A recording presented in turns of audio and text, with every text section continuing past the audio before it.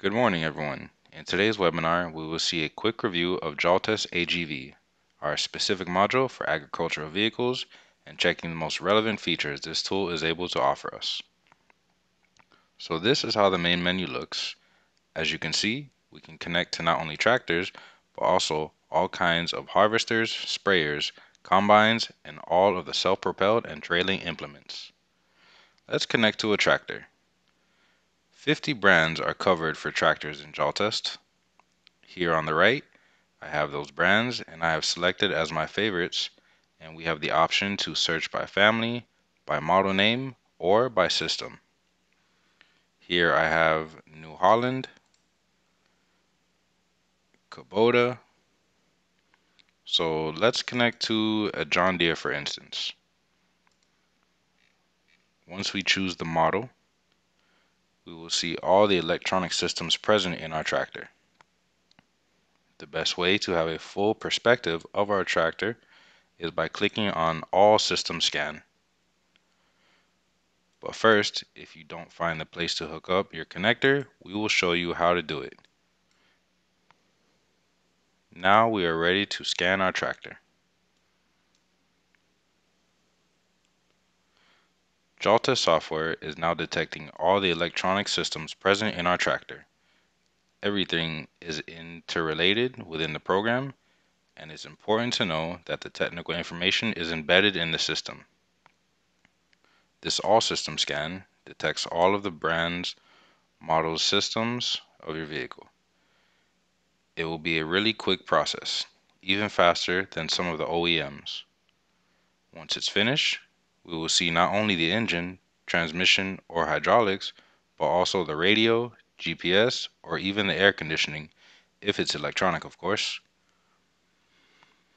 On the left, we can see some of the menus that we will access in a minute, such as wiring diagrams or maintenance data, to make sure our tractor is in good shape. The technical data to see the tightening torques and troubleshooting by symptoms. It's very useful to have this step-by-step guide to fix the symptoms we have. And finally, we have releases and procedures. There are technical releases that we can print screenshots or read on the screen.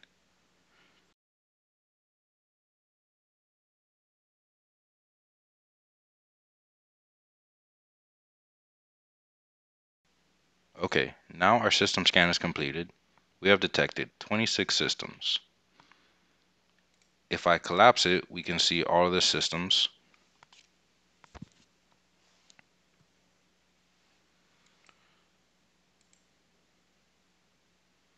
Let's connect to the engine, for instance. When I click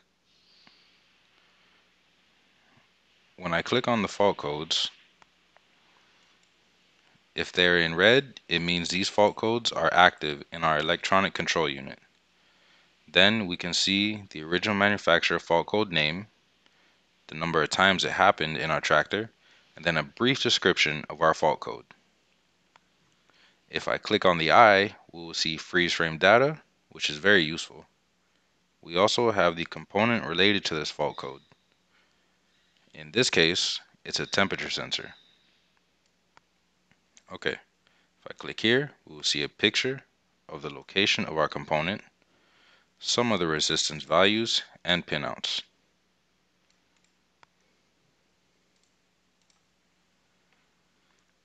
And also, just by one click, we'll have access to the wiring diagrams. As simple as that.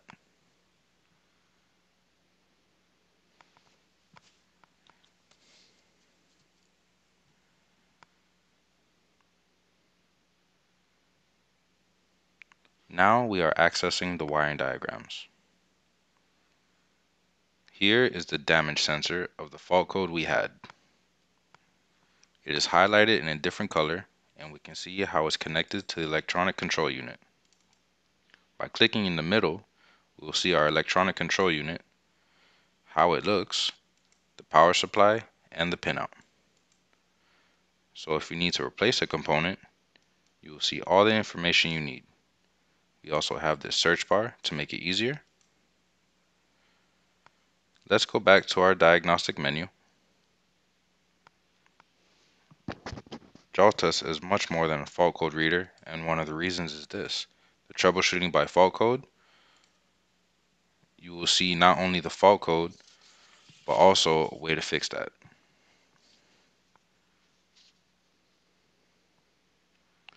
The troubleshooting by fault code is a step-by-step guide that will guide us through the process to fix that fault code. Just by allowing these steps and performing the actions we are required to. So we can expand all these steps, collapse them, make it bigger, or reduce the size. Once we are following these steps, we just put in green to know if we were able to perform this action.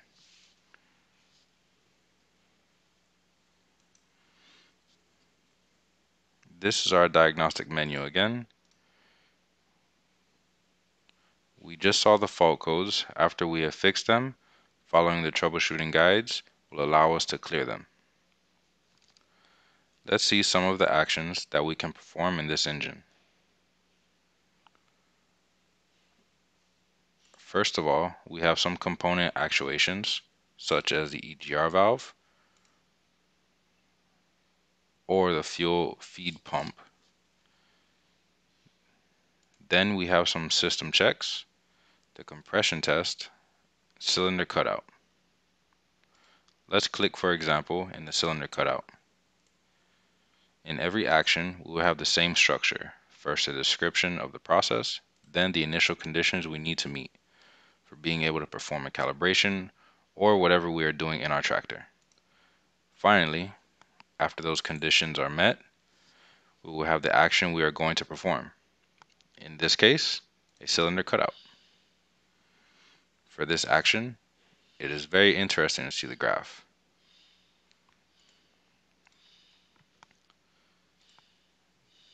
Then we have a monitoring menu where we can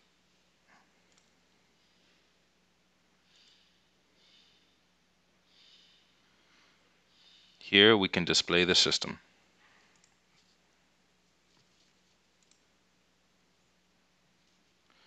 First, we will see the fuel system. As you can see, using the software is very intuitive. Navigating the menus is simple. This is our diagnostic menu again. We just saw the fault codes. After we have fixed them, following the troubleshooting guides will allow us to clear them. Let's see some of the actions we can perform in this engine. First of all, we have some component actuations, such as the EGR valve or the fuel feed pump. Then we have some system checks, the compression test, and cylinder cutout. Let's click, for example, in the cylinder cutout. In every action, we will have the same structure. First, a description of the process, then the initial conditions we need to meet for being able to perform a calibration or whatever we are doing in our tractor. Finally, after those conditions, if we meet them, we will have the actions we are going to perform. In this case, a cylinder cutout. For this action, it is very interesting to see the graph.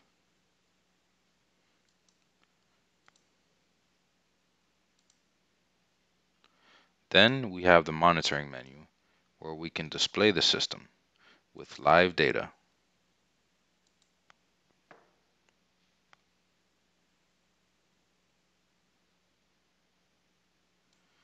First, we will see the fuel system. As you can see, using the software is very intuitive. Navigating the menu is simple. If we go to the second page, here we have the aftertreatment module, and then by clicking on the specific live data, we can select those measurements we were interested in. Imagine we want to check some pressures and temperature values. Once we select the measurements,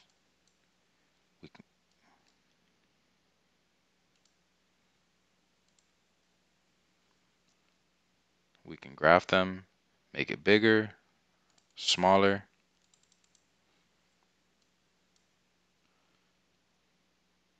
We can also watch it as an interactive view and create our own group of measures. It will help us to save some time. It doesn't matter if we disconnect from the electronic control unit. Next time we connect, we will have saved our customized group of measurements. Here in parameters, we have the injector exchange or injector coding among others. The injector coding is very important because after we change a part, we need to code or tell the software the new injector's name to make it work. Then in maintenance, we can perform a regen. For John Deere, we have two regenerations. One is running under service mode, which will be a little bit longer than the regular one, around 3 hours. Then we have calibration, in this case of the EGR. Finally, we have data recorder, which is very useful for on-road test. We can choose up to 24 measurements, and then it's going to be recording up to 30 minutes. Afterwards, if we want to check the recording, it will be available in Preferences, Data Player, and it will be just like a YouTube video. Once we have seen the diagnostic menu for this engine, we see what we have on the left. First, we will see the system technical data, which is basically related with all of the components of our engine for this John Deere.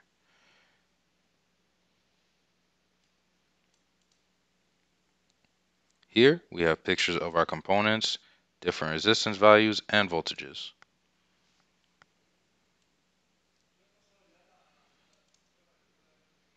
Then we have the diagram that we just saw before when we were checking the fault code. We can see everything is embedded in the system, so we can access the wiring diagram from different menus. In maintenance data, we choose our ending type, and we will have some of the most common maintenance services that we need to perform in our tractor.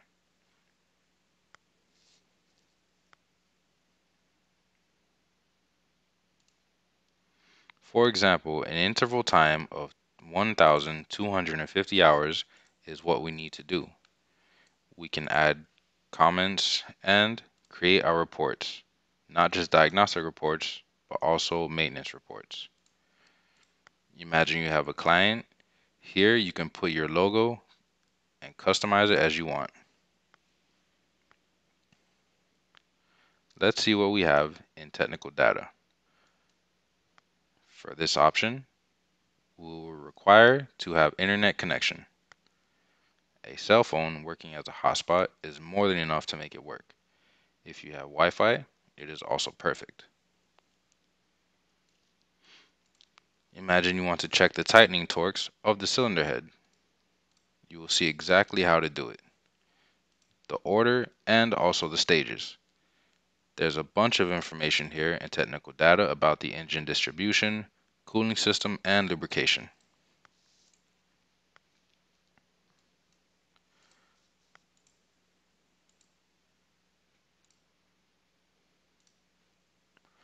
Troubleshooting by symptoms. Where there is a mechanical problem, sometimes there is a fault code. Sometimes we only have a symptom in the vehicle, or maybe we have both. If there's a symptom, we just need to come here and search for the symptom our vehicle has and double click on it. We will have a step-by-step guide. We just need to follow to fix that specific symptom. Here in Jaltest, it is a very straightforward process if you have a fault code or a symptom.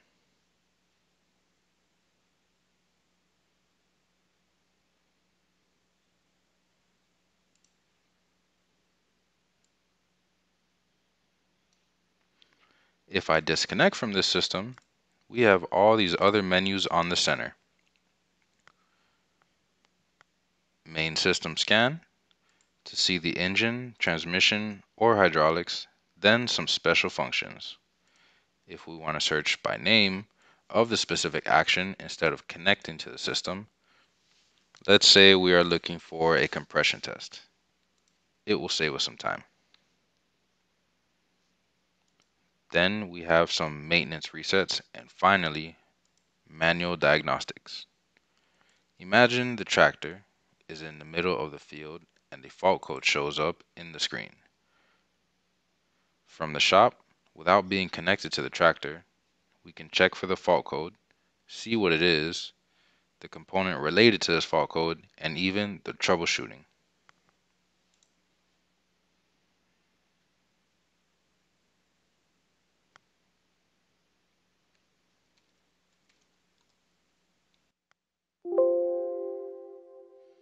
Okay, for this specific fault code, it is about the oil pressure sensor, so I can tell the guy on the tractor what's going on.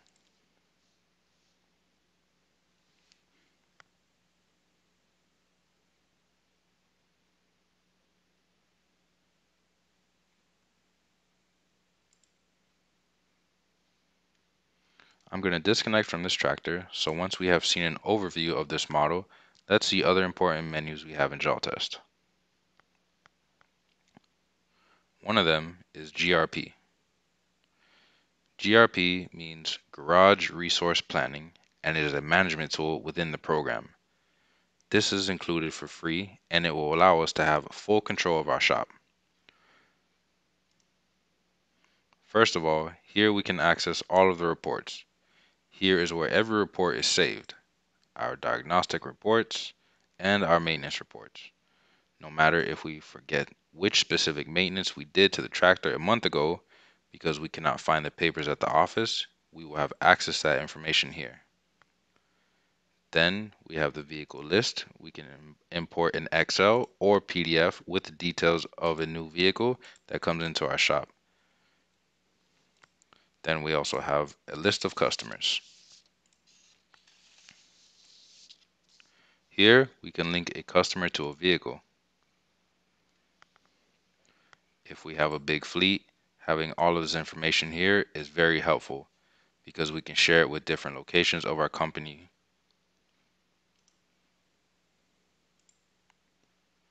Another important option is Jaltest feedback. You know that every 3 to 4 months we have an update, 3 updates per year, with which includes new systems, new functionalities, and new models that appear in the market. One of the best ways we improve our software is by knowing what you guys think, and your comments are taken into account very seriously to improve our software.